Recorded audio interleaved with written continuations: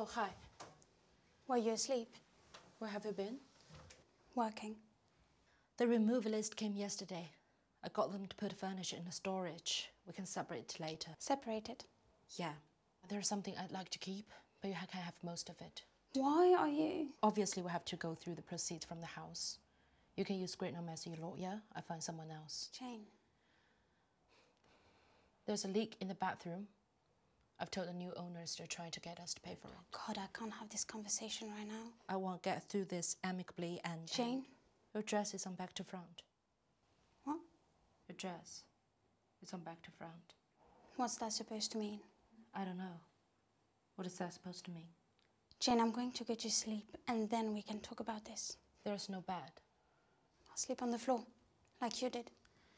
I haven't slept for almost 3 days. I'll be on the flat for tomorrow morning. I'm going to stay in New York for a while. Okay, fine. I'll see you when you get back. No. A while means a while. A long while. How long? I'm leaving. Everyone is. Did you ever respect me?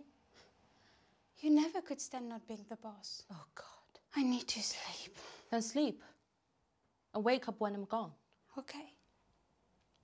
Where will you stay? I don't know. And I don't fucking care. Okay, well, good luck. Good luck to you. You never wanted to chat with me, did you? I did. Not really. It never hurt you like it hurt me. It hurt me because it hurt you. Because you loved me, which is not enough. How is that not enough? It never hurt you.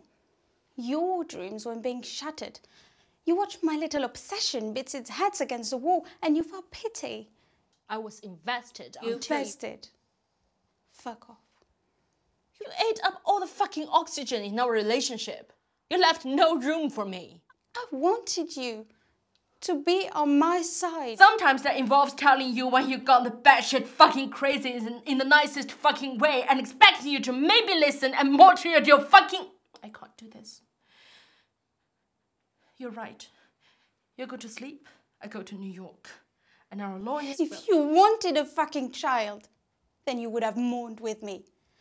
You would have ached with me. You would have hoped with me. You would have struggled and fucking fought with me. I wanted you. Me? You. To be happy. You to be mine. I wanted you.